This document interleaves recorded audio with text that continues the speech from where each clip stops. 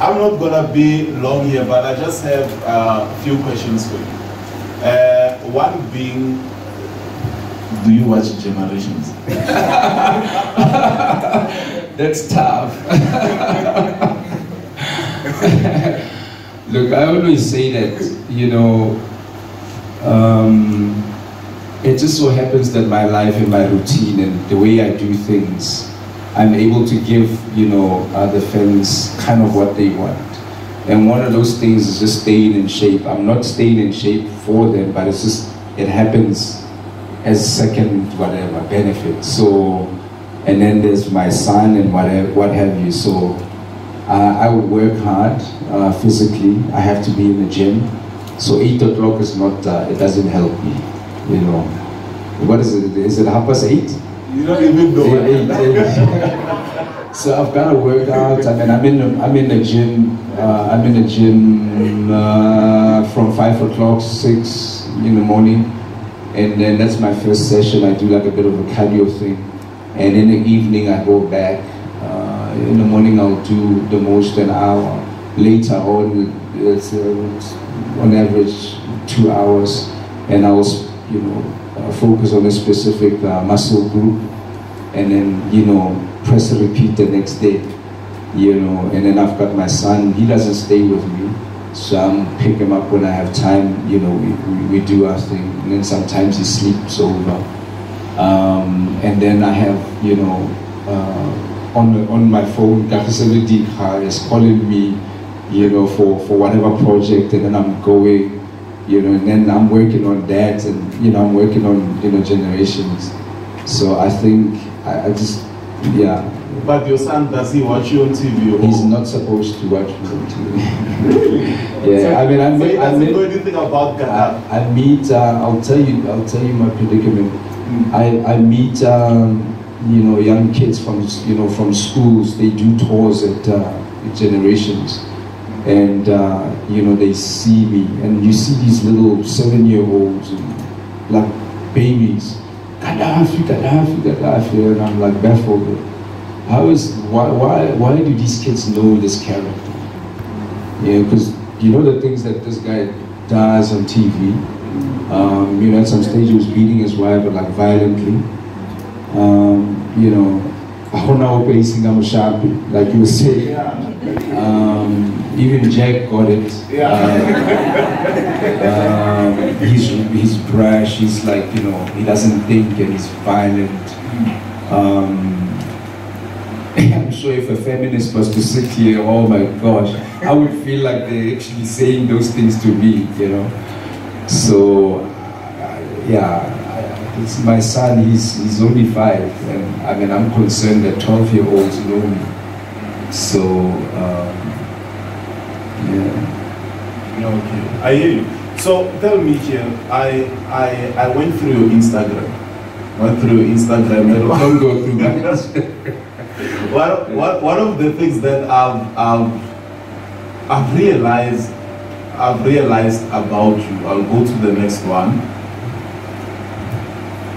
The things that you're doing on Generations, like there's not even one single thing there that has to do with Generation. How does it happen? Because some people, as soon as they get jobs, when they start to do something, it is flooded all over their social media. Like even with the event of today, I believe after this session, the first thing I'm gonna do is to post pictures on social media with you, of course. Yeah. First and foremost, I am an actor. You know. There's certain things I want to do. Maybe one day I'll gain weight and play, I don't know, Zuma, I don't know, or Chris Hani, or, you know. So I want to get in there and play other characters. I just recently played something on Netflix, Queen Sona, and so I don't want people to be overly, you know, sort of, that's the limit. Yeah, I don't want them to be to associate me entirely to tie me down to that. Well, I I want them to meet Shandu, you know, in Queen's Sono. I definitely want them to meet Dao with 5 fingers for Marseille. That's a hell of a character. I want them to meet Tate Mike Maso, the more unsung. There's a series on SABC2 called Unsung Heroes. And then our particular story was about Tate Maso, the Monnawan Mino. You know, I met the guy, and he comes to me like fascinated like a kid. Now this is like a legend you will not believe. He's fascinated and he says to me, "How do you do that?" I said, "What? How do the tears just come out? How do you do that?" He's fascinated, right? And I'm looking at this guy. I mean, he fought against his own people in the apartheid regime telling him that a black child cannot learn violin and play it well, you know, they don't have the capacity. And then his people saying you're playing the enemy's music. And then he was, you know, he stood in the middle there, kept his marriage. You know, when the government was trying to break up his marriage, they had his wife, you know, they detained his wife so many times, abused her, God knows what they did. And there he is sitting there at home as a man, not being able to protect his wife. When men come into your house and then they just take your wife, you know. Now I'm looking at this guy and says, "How do you do that?" And I'm like, this is insane. You know, so I get to meet him, I try and play him, but when Gaddafi, you know, it's entertainment. But other characters have something that you can learn. You know, so you cannot touch, we shouldn't, I think. Feel free to do whatever you want to do. I'm not the one to judge, but I'm just putting it out there for it. Let's try and look at the other characters that Vuyo Dabula has played and the impact and what they say. And that's kind of important for me. So, do you, because I know you are into fitness, and when I follow you on Instagram, I keep on seeing your McGregor. Yeah, you know. Do you see yourself someday exiting the space of acting and going into maybe boxing or wrestling? Yeah. Look, I will probably do it on an amateur level, but still continue acting, because I mean there are 2 things. It's hospitality and storytelling that I love. When I love to entertain, I love to cook, I love nice looking spaces and nice material. So you can cook? You know, things that are nice. Eh? Are you a good cook? I can, well, I mean, not off the top of my head, but I can replicate what I see. Okay. Well, yeah, I can definitely replicate what I see. Yeah. Okay. Yeah. So, last 3 things. Bruce Lee or Van Damme? Bruce Lee. Bruce Lee. Yizo or Generations? Yizo. We've got to stay true together. Well, I mean, he must know that, you know, it's Yizo that got me where, you know, I mean, Angus Gibson, I'm going to watch, he just did a movie called Back of the Moon. He's got heavyweights there, Angus Gibson of Bomb Shelter. You know, he's the guy that, you know, I got a character to play that, Tetefly, the boxer. And I was so excited, whoa, you know, they took me, by the way, because I looked more like a boxer than the other guy. There were 2 guys. When you still had afro. When I still had the afro, yeah. So, you know, I remember that sick feeling that I had, like that letdown. I mean, this is like one of the biggest TV shows, and I had been struggling, like, you know, and now I'm like right at the threshold. I'm about to cross over. You know, South Africa is going to know me and whatever. And then that one thing, oh man, what if they give you a girlfriend?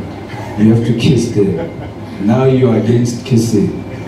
And I remember going back to Angus Gibson, and I just sat there, like I was defeated. I was like, I can't. He says, why? Because I can't kiss and whatever. And then he looked at me and he says, okay. I don't know, Vuyo. I don't know. And then I went home, back to Pretoria. The longest journey. Like I had it and then and slipped out. And then he called me, he says, come back. And then I got to his office. And there was the girl, that Lorraine Pepe, that plays Mantua in the series, the third season. And I'm sitting next to my girlfriend Robin. It's now what I suspected. And Angus says, look, I really like you. So we will, whatever your belief is, we will sort of, let it happen in the story. And I was like, whoa, this old, you know what I mean? So he didn't have to do anything. He could have let me go, and but he didn't. He gave me the chance, and yeah. So he's my generation. Last one. I know that you are a fan of hip hop. Yeah. Yeah. So Jay-Z or Nipsey Hussle? Jay-Z. Yeah. 444 or which one? 444 or which one? Black Album. Yeah. Black Album. 444, yeah. Yeah. Black Album, that album where he did the song with Nas, No. That's American Gangster. Yeah. Where he does a song with Nas. Rock Boys, I think. Yeah. But Black Album comes before that. Okay. Yeah. So in the album, Black Album, you say your favorite is Black Album. Of all his work, he's got a body of work, like proper. I say Black Album, yeah. But 44 is basically what he stands for. That's like the man he's become. Yeah. So also that one, on that regard, That's beautiful. Nipsey's still coming up. They cut him short. But yeah, they cut his brilliant that's short. Yeah. That's it. But he was going to be a Jay-Z, I think. Both of them from like a hard sort of background, gangster, hustlers, very smart, very ambitious. Yeah, I think he was going to get there. Yeah. Look, I mean, what scared me with generations, like I'm going back, is that how to portray a gangster, But it hit me. It hit me horrid. Listen, whether I fail, that's fine. Whether I fail, that's fine. But it would be such a weird thing to fail and you are not yourself. You can't live with that. When you were trying to be somebody else, and you're trying to imitate, but you fail at it, I don't think you can live with that. Personally, I don't think I would have been able to live with that. I tried to be, Cosmo or something, no. So I said, okay, I'm gonna fail standing on my feet.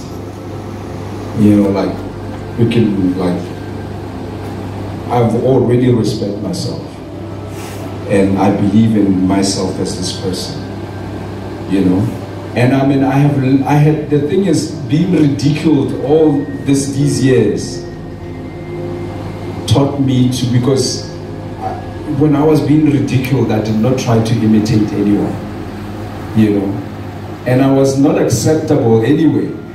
I had learned that I'm not acceptable anyway. They don't want me, they don't like me, So I was comfortable, I was like that guy, So there's nowhere else for me. That's personally me. I don't know if I'm helping you, but personally, there was nowhere else to fall, So the one thing was just to just be me, If they don't like me, they don't like me. That's fine, Yeah. So that kind of rejection for me, somebody's gonna dislike you. It's fine. But they really did dislike you, not somebody that they which is, why does that matter? You are yourself. They didn't take anything away from you. You know? You were brave enough to say, Nike, this is who I am. For me, I think that's how you get respect. That's why guys like Tupac, they will be alive forever. They will never die. Because they were just themselves. They were not afraid. Bob Marley, they were not afraid. Muhammad Ali, they were not afraid. You know, there's a thing with Muhammad Ali in boxing. They teach you to keep both your hands up. Keep your head protected. Keep yourself protected at all times. That's like a mantra. Keep your hands like this. He went against a guy who could knock you. When he became heavyweight champion of the world, he went against a guy who could knock him out with a jab. And that's difficult to do in a professional rank. That guy had that kind of power. He knocked the guy's teeth out with wearing gloves with a jab. He was a kid. He used to break bones for them for gangsters. As a boxer, we see him as a boxer, but in the shadows, he's doing things for the mob. Muhammad Ali came from a family, a mother and a father and brothers. He was a child. I think he was 21 when he became, or 22 when he became heavyweight champion of the world. He faced that man. And the Bible of boxing says, protect yourself at all times. So what did Muhammad Ali do? I can't do this any other how. He kept his hands here. We know him. He never really did this. He kept his hands here. He only kept his hands up like this in Zaire when he was fighting George Foreman. But then he had a different strategy. But then he went against all this amazing, like the Bible of boxing, you could say to you, life, society is telling you to behave a particular way and to be this particular person. But deep down you know yourself and you express yourself deeply, and literally you're not robbing yourself, but ultimately you are not robbing the world of all that wonderful thing that you are. You know what I mean? You know, people say, you know, what's the problem? Why do you say you don't want people to call you Gaddafi, or you don't want people to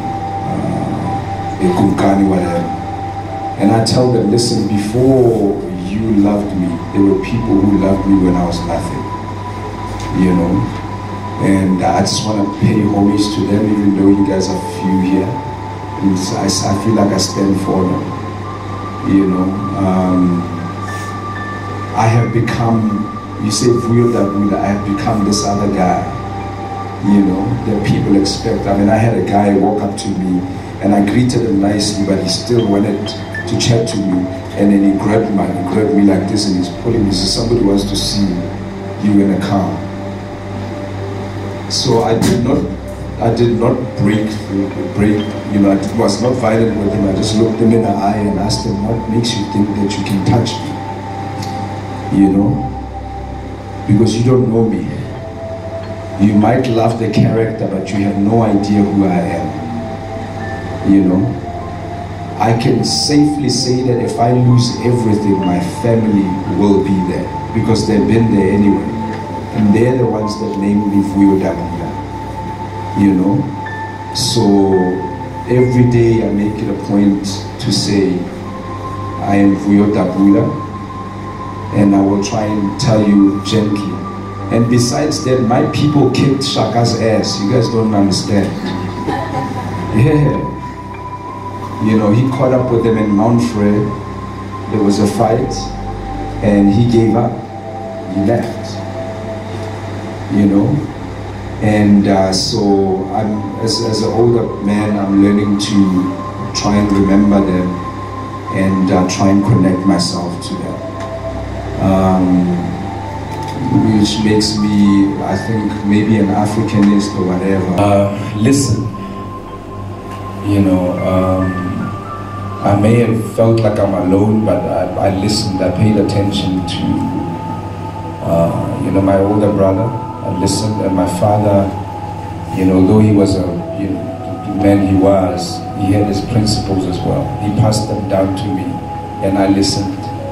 And the reoccurring theme about me that I feel it's one constant is that I listen. Like when I say listen, I literally, as a teenager, you feel like you're invincible, and you know it all. But like, you know, to deliberately go over that and ignore that and just kind of sit down and humble yourself.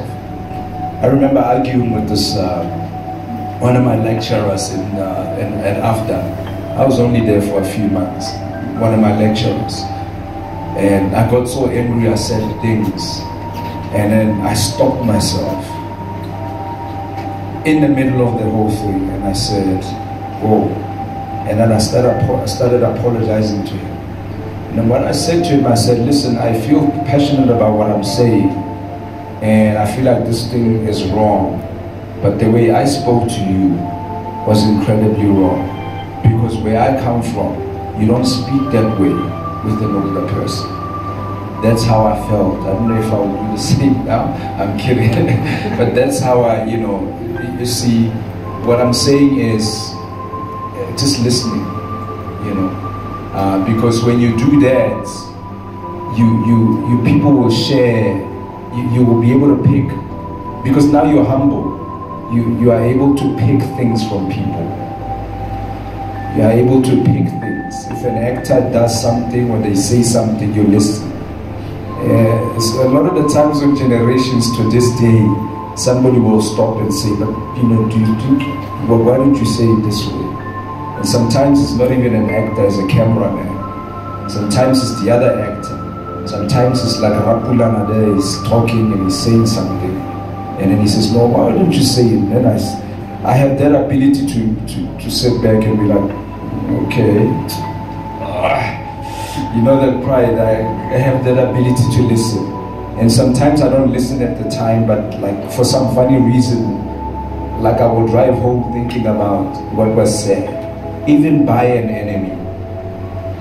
Yeah, I'm able to formulate it and use it. You know, so I think I'm different from that guy because I've learned, you know, to listen. But I can tell you personally, it's very simple. I know what it feels like. You know, I know what it feels like if a person comes in and they shout and they whatever. I know how it feels like, and I don't want the next person to do that. To feel that way around me. You know, even with my little boy, you know, I try to be stern with him, but I don't want him to be scared. You know, I want him to understand why I don't want him to do something. But it's not, hey, don't do that. Or it's, don't do this because of this and this and this and this. We have a conversation. Because I don't want him to go through life. I don't want him to dig himself, to have to dig himself like I did. I want him to thrive and to be great. There was one argument that I had with my wife at the time, and we were disagreeing, and I raised my voice, and at the same time I was like, whoa, what's going on, you know? And then I actually stopped myself at the time, and then I started trying to reason, and I kind of like sort of sit back and allowed her to speak.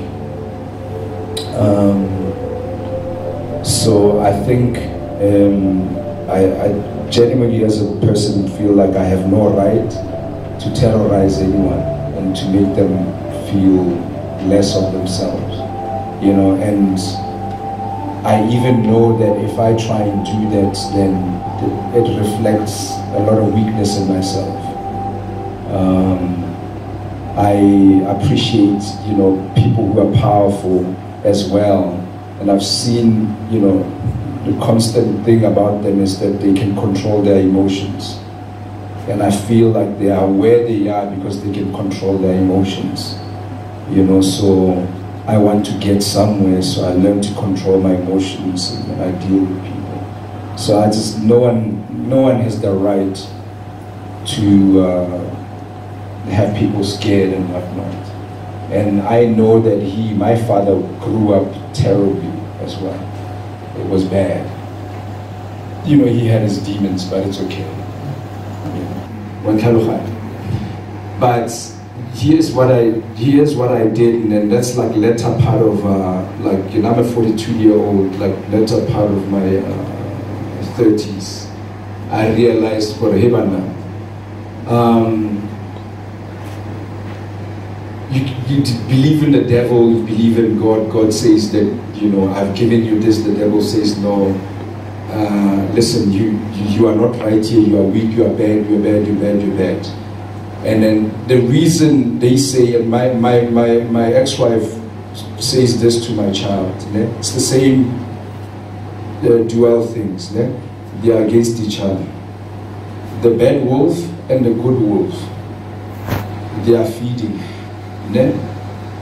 This is the simplest thing to do, is to starve this one, the bad one, and let it be malnutritioned, let it starve, let it die. Feed this one, it becomes stronger and bigger, right? So now when I look at my father, I know he's an incredible human being. There's, you know, when I look at him, I see this hero. There is no man whatsoever that can walk into that house when he's alive and threaten his family. And not many men can do that. You know, some men will run out and leave the family there. My father, that's like the biggest mistake. And he's incredibly, at his best, he's incredibly gentle. To a point where, like, he will go inside the house and cook. And that's like the best. But again, try it. Like, it's like the best, and then you do. I can even taste it even now. He makes that, you know. And he's intelligent and he's wise, right? If I'm his son, chances are that's my DNA. You know, chances are that I'm brave. Chances are that I can cook. No wonder I love hospitality and cooking, and you know, chances are, you know what I mean. I'm all these positive things.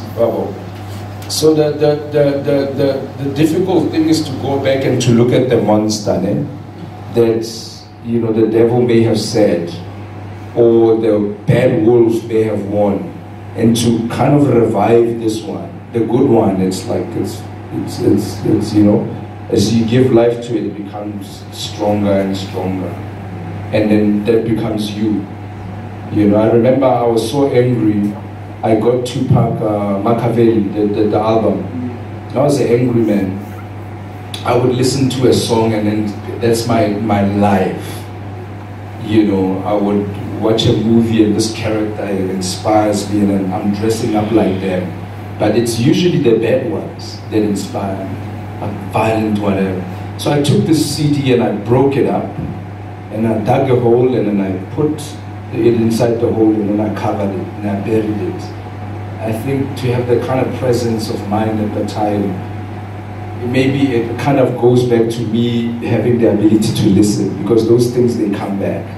You can't shut, you know what I mean? When you're in like a hole or a thing, or you're in a coma, some people have said that they've heard people say, don't give up, don't give up. And they didn't give up because of that. Somebody kept on coming. And they're like, okay, I'm gonna, you know. And then they say, when I was in a coma, I heard your voice say, don't give up. I was in an accident and I couldn't feel, and when they were checking, I felt like this person is dead, but somebody kept on saying, don't come back, you know, just don't give up, you know. So I think maybe that's that. But, you know, work on the good wolf. Look at your father, who you might think is a monster.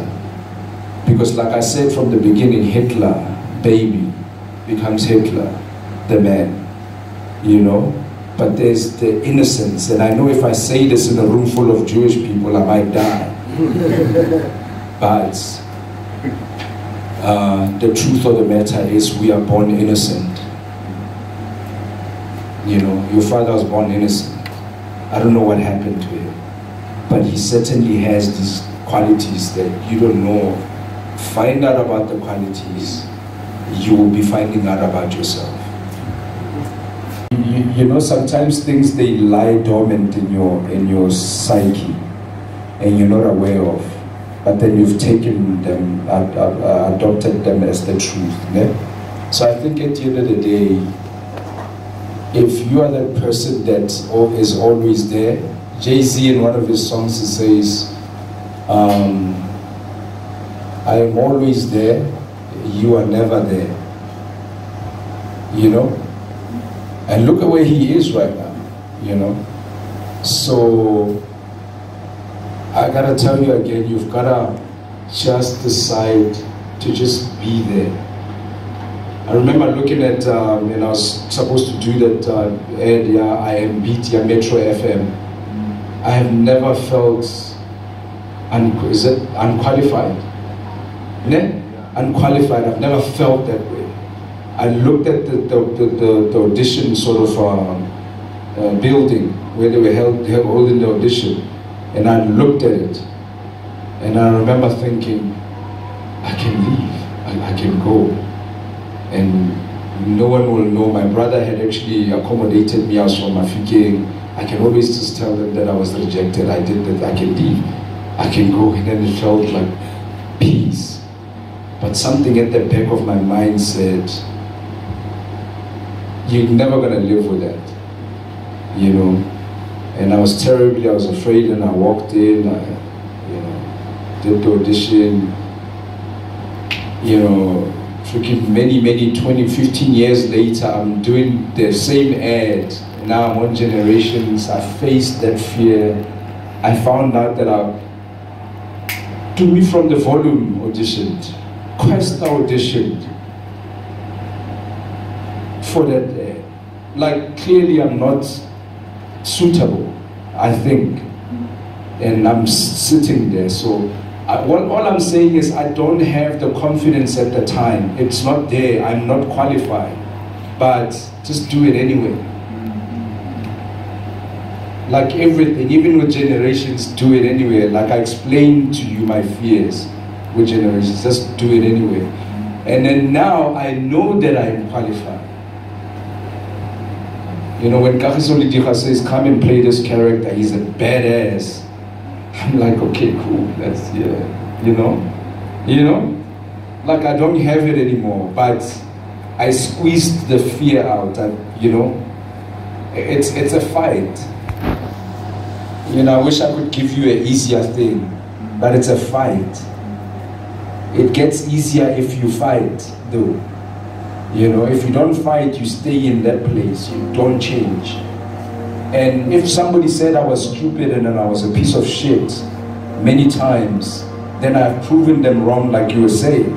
I've proven them wrong, and I've proven myself wrong as well, because I said I was not qualified. So self-esteem is a tricky thing, you know? Like I could wait to be confident and then, yes, I can do that and I can stand against Questa and whatever. However, at the time I am nothing. I'm like scared, I'm like, but then it's walk in, just walk in, you know? I do believe in self-esteem. I believe in that. I believe in confidence. I believe in the concepts that, you know, my sister was sharing about. I believe in that. I believe in that. But sometimes you get knocked down so many times that nothing matters. It's like you're there, you've been stripped bare. What do? You know? And she could probably tell you the same thing as well, because she was saying that she struggled with this thing, you know? But like, how do you like systematically break it down? I mean, I believe that she was able to do that.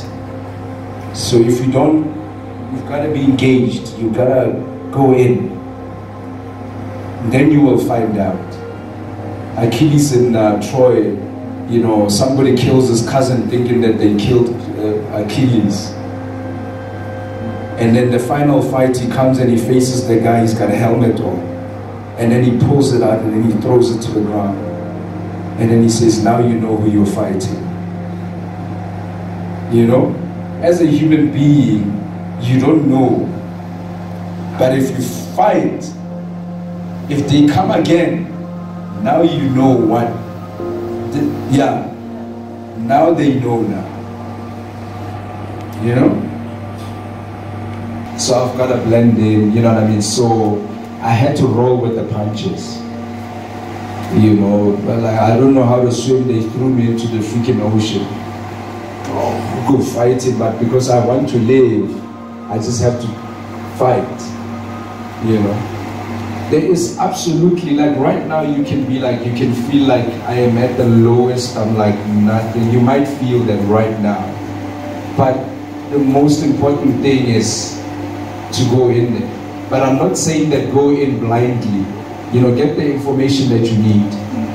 You know, get the information that you need. If you want to be an actor, get the right information. If you want to be a journalist, get the right information. Just get the right. Once you have the right information, the right information will not mean that you are confident.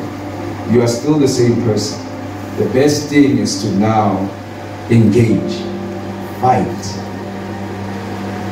And absolutely, being calm is like gangster. Being calm, Bruce Lee says, be afraid of the calmest man in the room. You know, Denzel Washington, an American gangster, says the one that's the loudest is the weakest. You know, so when they say to me, shout and do this, it's like cringe, because they don't behave that way. And they don't shout. Even Mandela, I mean, some show in world stage, he's sitting like this. Tie, you can't tell, like, you know, he's sitting like this. They ask him a question. Oh, like I'll be like I'll be moving up his, you know what I mean? Oh, and then he's just giving the answer, you know? And then, but he's calm, you know? And then initiation school, everything about what they say on soapies and some films about gangsters being, you know, is wrong. Manhood, even the Xhosas, when they cut your skin, push. You're not supposed to squeal. Must be calm. I've never been there, but you're supposed to chill. You know? So that's manhood. That's like, for me. And when I saw them, when I told the story, it's forever like, that's Gaddafi. That's what he should be. Like calm. And then when he explodes, people do not expect it. And that's what gangsters want. They want you to be calm and gentle. But they know you know. So that is keeping you, that is disciplining you. That's calm. Dragon, the Bruce Lee story says, you can live a single day, but face your fears, and then you have lived. It's like a life of a triumph.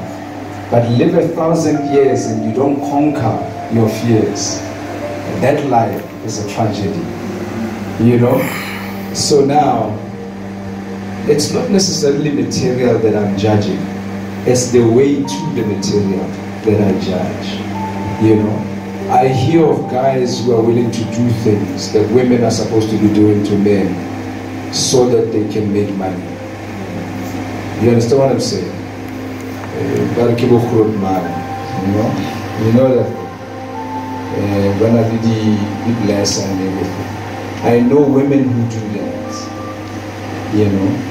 Who gain such material through dubious ways.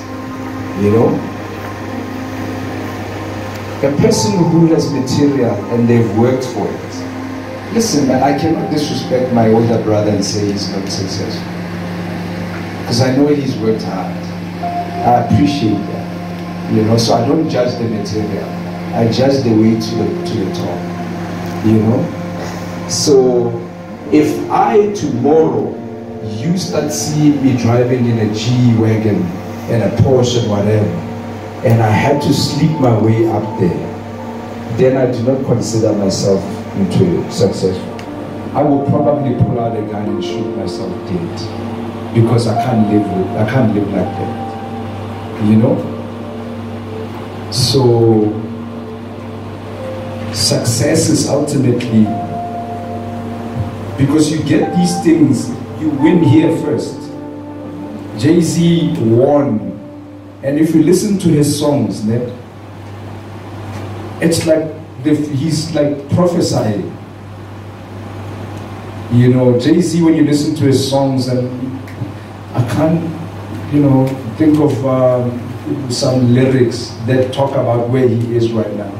But if you listen clearly, and I'm willing to bet 1,000 rands with you to prove me wrong, and I'll give you that 1,000 rands. Jay-Z talks about where he is right now. It's also almost if he's telling us, hey, as he started, that's where I'm going.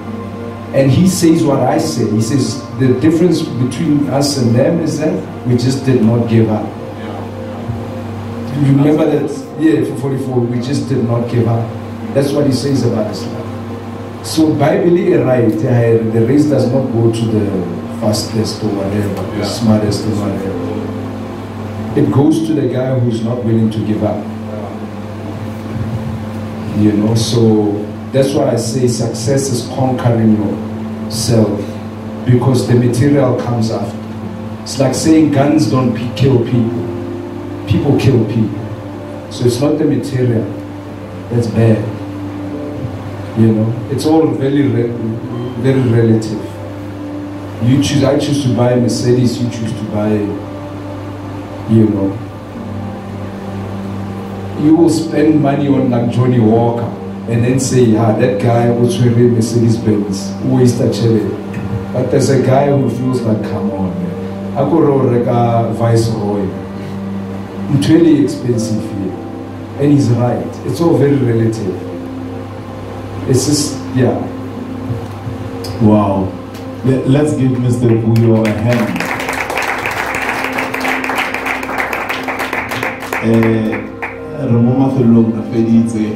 Thanks, my brother, for coming. I really appreciate it. Just a few remarks.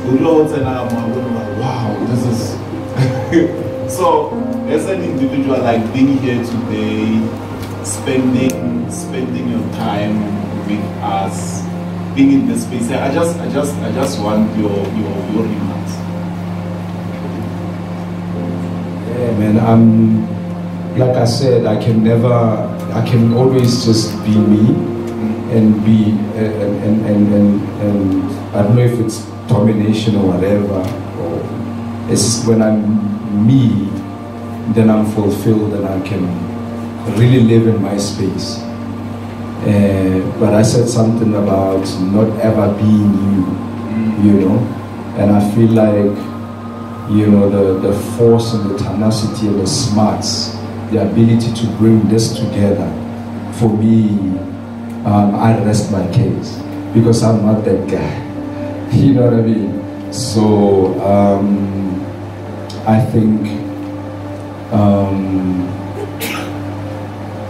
think you think I'm great at what I do, but you are able to organize this thing, and I'm here, I am sharing. My brother shared, my sister shared. It's a team. It's a team. Your strengths brought me here. I could never do this. It's a team. So, you know, as young South Africans, maybe that's what we need to start looking at, because apparently the Indians are doing it, the Jews are doing it, and they had, you know, the Japanese, they had Hiroshima completely almost obliterated. Look at where they are now, superpower. The Jews, they have Hitler. Look at where they are now. They control the world. Africans, where are they? Indians, where are they? Honestly, when you look at Africans, we are nowhere to be found. So today is happening. You are able to, if you like me, you want to take pictures, it happened. You are able to do that because of his strength. I handle my bit. You saw me, you like me, he handles his bit. Now we're here. It's a team.